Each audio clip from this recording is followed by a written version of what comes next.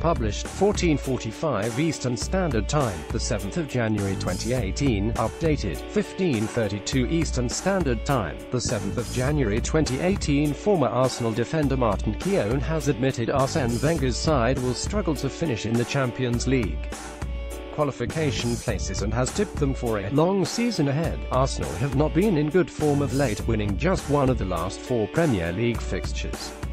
They are currently in 6th position in the league, 5 points behind Liverpool, who occupy the last Champions League spot.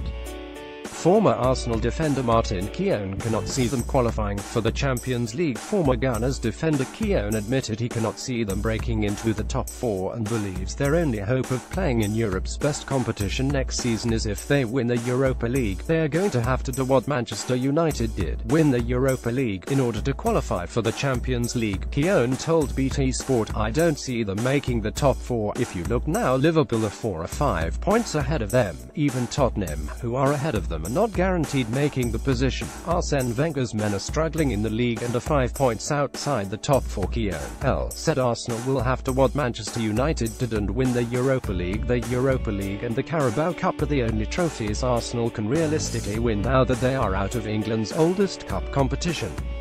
Arsenal crashed out of the FA Cup, a competition they have won 3 times in the last 4 years, after losing 4-2 to Championship side Nottingham Forest on the weekend. Keown believes the FA Cup successes in recent years have been important for Millwall and is worried their exit from the competition could now have drastic effect on the rest of the season. So many of Wenger's seasons have hinged around the FA Cup, but they can't win that now, he said. This year there has been a focus on the Europa League because that seems like the best chance of success.